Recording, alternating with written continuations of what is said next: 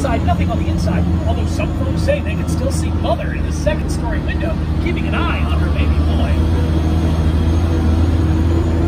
And as we make our way around the Bates Mansion, we find ourselves rolling in what I believe is an impressive set in our backlot, the airplane crash site from War of the Worlds, directed by Steven Spielberg.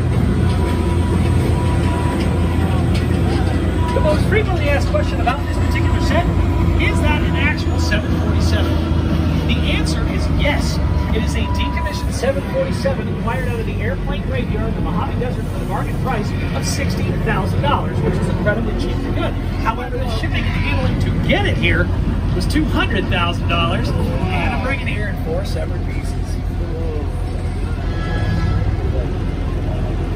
Alright, so this airliner here is a 1974 Korean Air airliner that is so old that there's a section in the front that has ashtrays in the armrest when you're able to smoke on planes. Yeah. And if you take a look at the top here, you see how it's all taken off like paint on the top side.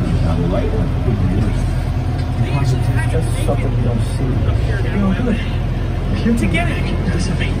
When they cut it into pieces to put it on the flatbed trucks, they realized it was too tall to fit underneath the freeway overpasses. So they had to cut the top off and incorporate it into the set. Well, we get in. Get in. It took the crew 3 months to build this set. It took them 3 days to film the scene. For it to spend an entire 3 minutes in the movie.